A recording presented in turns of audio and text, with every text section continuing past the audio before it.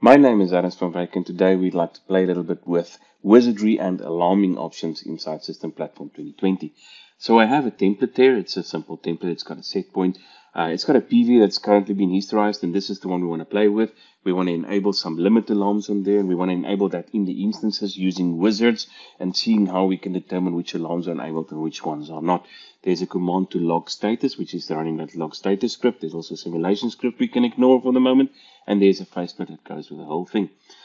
Now, a friend of mine, and I won't tell you his name, asked me if we can use some flags to determine whether a specific alarm is enabled. So we create some flags. There's a PV high alarm enabled, high, low, etc. And we also create one for the set point.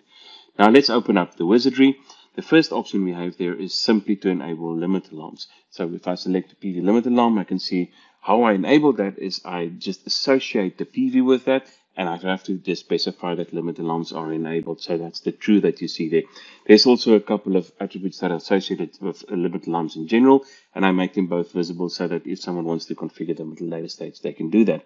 We also associate the script and we associate the faceplate with that selection.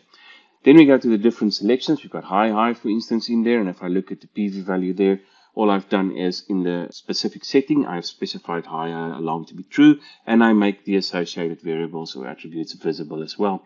And then we associate this Boolean flag.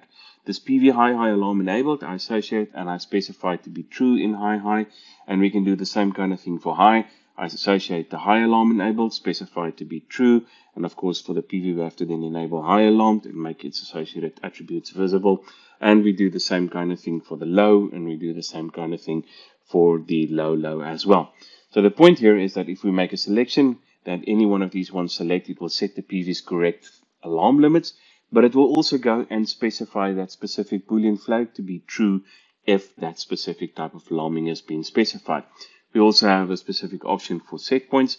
So we have a set point itself there associated, and there's a Boolean flag that says that set point is existing. In this template, we can just use those Boolean flags to determine which alarms are enabled, and we can log the limit as well as whether it's an alarm or not. Of course, the limit is always existing, but the in alarm bit does not exist for a specific limit if that limit is not enabled. So this script will show errors in design time. If we look in the symbol, we'll see there's a whole lot of custom properties there, and they reference the template attributes. We've got the PV and all the other things in there, as well as the limits and whether an alarm is in alarm or not an alarm. We also have custom properties that represent those Boolean flags of us that will tell us whether a high alarm or a low alarm has been enabled, and they're called high enabled and low enabled. To use them, we just add them as visibility. So if I want to do that, I can just add a visibility for high enabled. I can do the same for value displays, and I can add other animations in there. For these little triangles on the side that indicates my states, I can do that as well, enable them, but that means I have to do that for every single one of them. If we look at how the script is done, we've got a separate script here that will also log the status, and this time from the graphics side. It's very easy. Uses a command status that's a local variable that's inside the graphic only. And of course, we can use those high enabled, high enabled, and do the same kind of thing we did in the object script. Of course, these custom properties reference attributes that don't always exist. Some instances do not have high limits configured or low limits configured. And that will throw us warnings in design time. So if I look at that first object here, it doesn't have any limits configured, nor does it have a set point. So it's throwing us warnings in design time. This object only has 2 of them configured, so it's throwing us warnings for the other 2. And notice that it throws the warning in both the script as well as the graphic. So we've got to ask ourselves, is there a better way of doing this? Is there a way that won't throw warnings?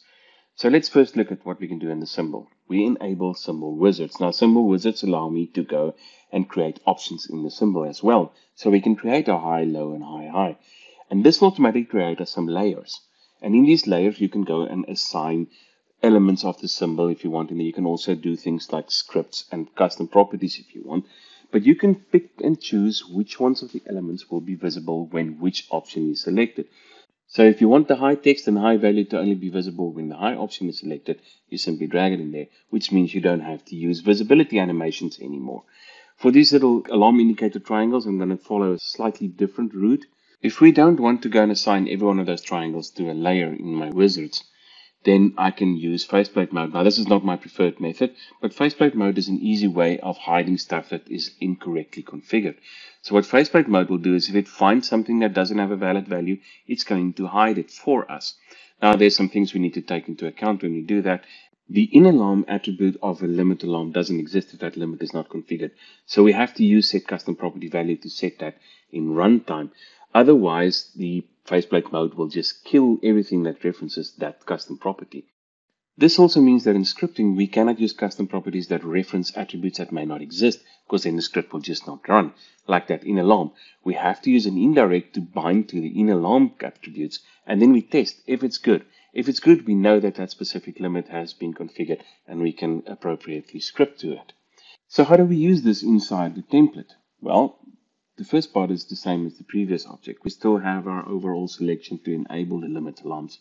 But what we've done now is for the individual limits, we also add the symbol. And the symbols wizard is also exposed. The rest of it is the same. So I still have my PV, and the PV is still enabled for high, alarm for high, and for low.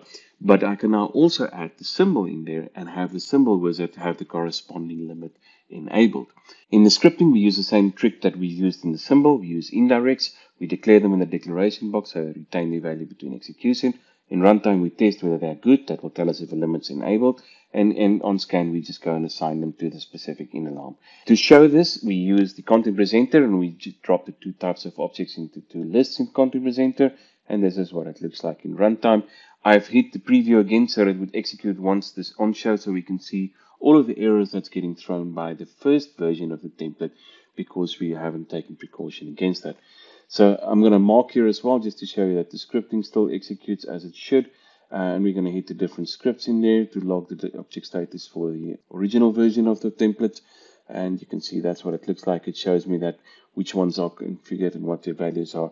And then with the improved version, it doesn't throw any warnings in design time or in runtime. You can see it still gives me the same value. So the whole point of this exercise was to go and show you how to use limit alarms inside wizards.